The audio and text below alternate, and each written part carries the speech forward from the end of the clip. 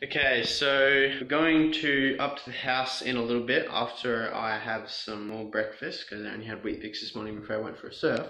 And then we're going to go rearrange some tanks so that we can make room for the new zebra plecos coming. There is 8 of them, and we're going to pick them up from the airport this week sometime. We're just organising flights and everything coming from Sydney to the Gold Coast airport. So we'll see how that goes, and I'll go eat some breakfast and I'll update you guys in a bit. Okay guys, so we're going now to rearrange this fish tank for the zebra plecos that are coming very soon, and I'm going to show you guys. This tank here is going to be the new zebra pleco tank. This is the current L600 tank. Okay, so the plan is, I think what the plan will be is to move the fish out of that tank along into this convex liquid fry grow-out tank, and probably put another canister on that tank so that's got can hold a bigger bio load. I've got 2 big canisters on there. I had thought about putting the zebra plecos in here, but I just worry that that system's a bit too small for 8 fish. In terms of the zebra plecos, I've got L600s in here. Preferably what I want to do in the future or very soon is get my 6-foot tank somewhere in this area here, put most of that fish or all of those fish in the 6-foot tank and all of those fish there, and have the L046 zebras in there and the L600s in here. Anyway, we're going to get to work moving some fish out, because that's what we've got now. We don't have the 6-foot tank up here now, so what we can only do now is to move some of the fish into here, clean that up a bit, move some into the fish in there, and set that up for the L046s that are coming. 8 of them, so excited. I think the first thing I'm going to do, here's the tank here. I've got some pretty cool stuff growing out of this moss. On the top here I've got a box up here I can put some stuff into, some fish maybe. I've got a lot of grow outs in this tank. There definitely is plenty of grow outs in this tank. It's really just a grow out only tank. I had thought about putting the zebra plecos in here, but I actually had thought about it, and I might do it. Although I just feel like it's a bit of a disgrace putting my rarest, most expensive fish in the tank on the floor when I've got this tank here with the L600s in it, and this tank here, even more preferable, some catfish in it, and clown loaches which live in this tunnel that comes out. There's a loop around there, and I got a big pleco in there, so I think this is going to be the best tank for the L046. So, or we can always put the L046 in here and put all these grow outs into the other tank. Just got to figure out what would be the best option out of the two. I feel like this would be the easiest option. Anyway, I'll see if I can work out what I'm going to do.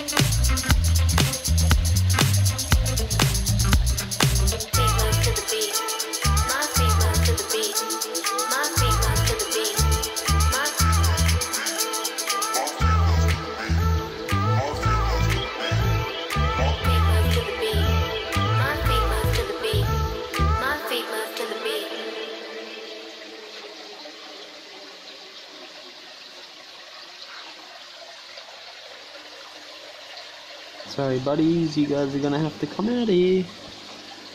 Let's see over there. Siamese algae eaters.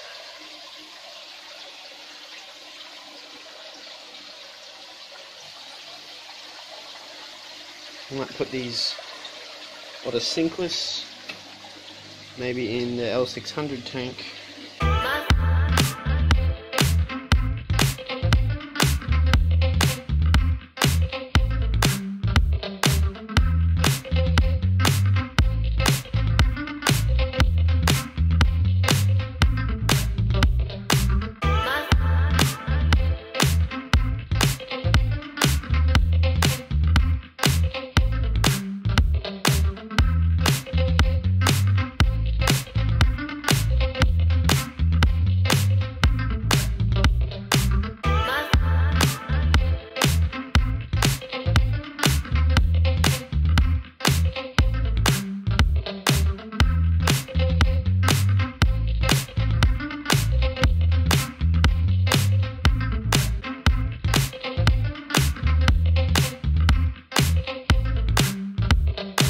Big fellas out.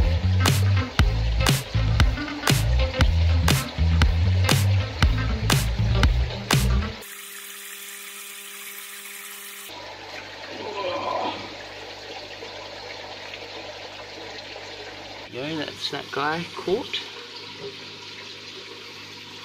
Quite a big fella.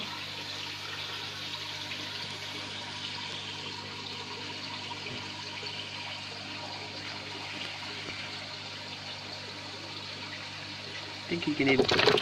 Whoa! So I put these guys in here with the L600s, which are hiding down in there.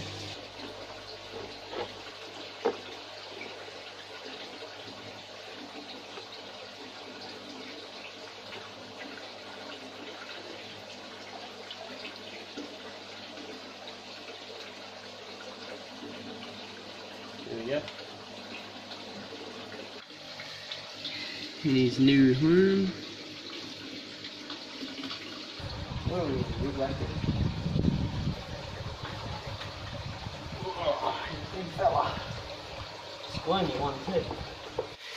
Here's the next big fella. He's a albino sailfin. He's pretty massive. He's an absolute beast of a fish. Beautiful plumage, fins and all. Beautiful fish. And now he's going to a new home. There he goes. Sailfin, albino gibby, is adjusting himself nicely. Now, plan is jug. Where is that jug? The jug is on this one.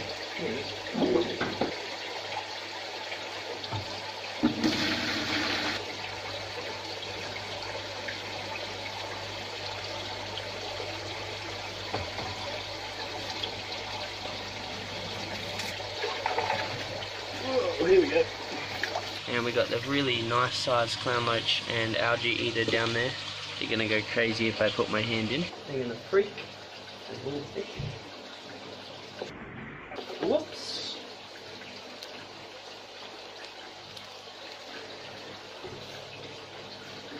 They are jumpers. That's why I said torpedo. That was quite crazy. Fish jumped out. But he's alright. He's just sitting in there. So here we go. I've done a pretty neat little aquascape, hardscape, no plants really. Got some bubbles at the back and a Pleco cave. It's hiding, that's hollow in there so they can hide in that part. I need to get some more caves for them, but it's alright for now because they're just growing out, but when they start to breed I'm definitely going to put heaps of caves in there. And over here looks like everyone's doing alright, and we're going to do a bit of a head count with the Plecos here in a second. Probably clean the sponge filters. It's definitely a jam-packed tank now. You get that other canister. There's that Pleco up the back there. I'll probably end up putting him in maybe there or in there. Go. So I just put that new big 300 watt heater in here. Set it for 27, around that. and I moved, just filling up the tank, so I better watch I don't overflow that. And I put the other heater in there, the Aqua one, just a El Cheapo.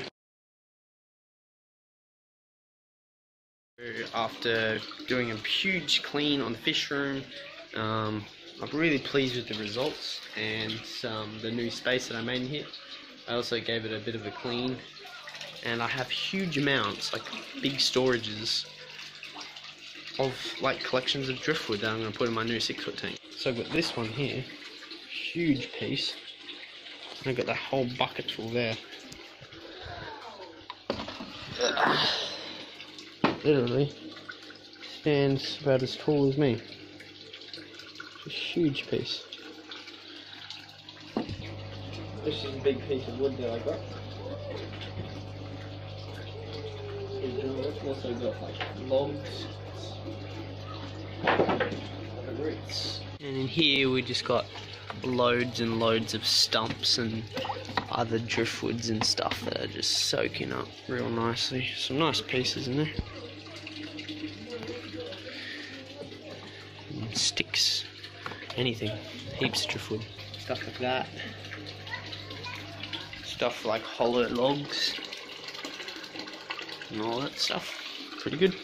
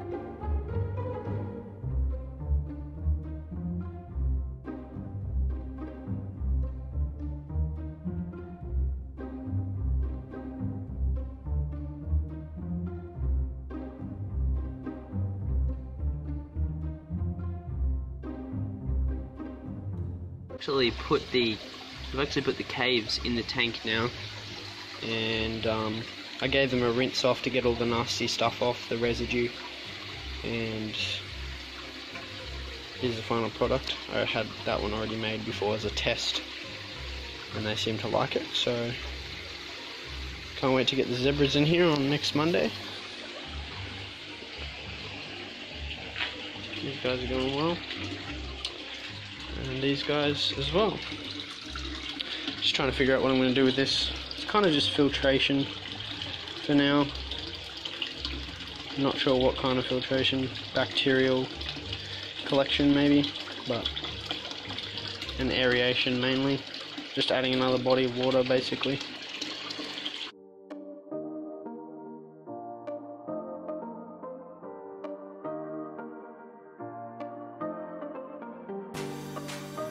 I've got some tanks coming, some 2-foot breeding tanks. I just set up a few days ago. I think a little female right here. I'll try and breed them in here. My own sponge filter. I just love cats, and cats love me, of course. DIY sponge filter I made. Cat loves camera, by the way.